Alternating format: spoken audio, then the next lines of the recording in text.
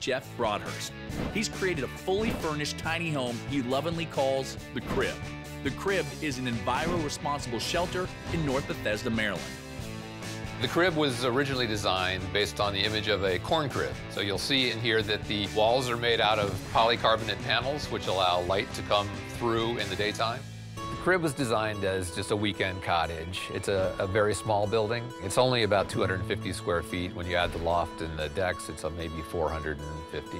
The design incorporates sustainable and recyclable materials that can be fabricated off-site and then transported and quickly assembled where desired. The building is energy efficient. The floor we're standing on is made out of structural insulated panels, as is the roof. And over here is what we call the dining room. Depending on what time of year you're using the building, if it's the wintertime, the glass wall can be pulled down and the dining room is inside the building. In the warmer months, it's reasonable to take the table and move it out to the deck. If you come this way, this is a custom piece of furniture that was designed to serve several purposes.